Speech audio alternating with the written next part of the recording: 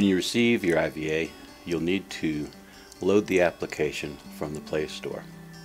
This is available on Android, a PC, and iOS under different applications. By selecting the Play Store and launching the app, go to Google Play, where you can search for Kalis IVA and the application will be visible. Select the application, select Install, accept all of the requirements, and downloading will begin. It's a relatively small file.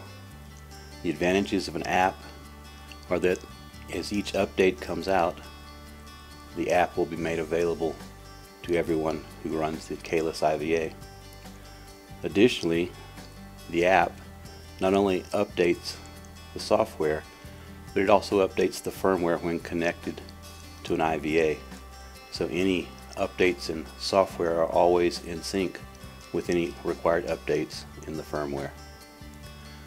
This makes the process of maintaining the latest version software much easier, very similar to all applications pushed out over Android or iOS.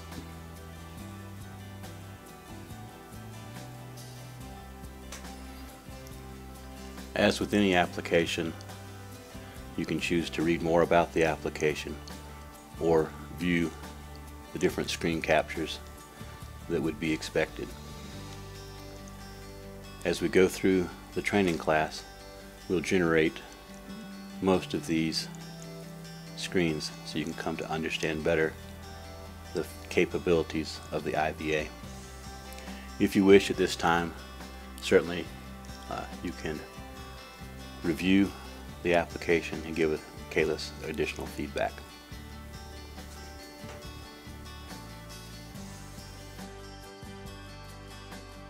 As installation completes, a shortcut is created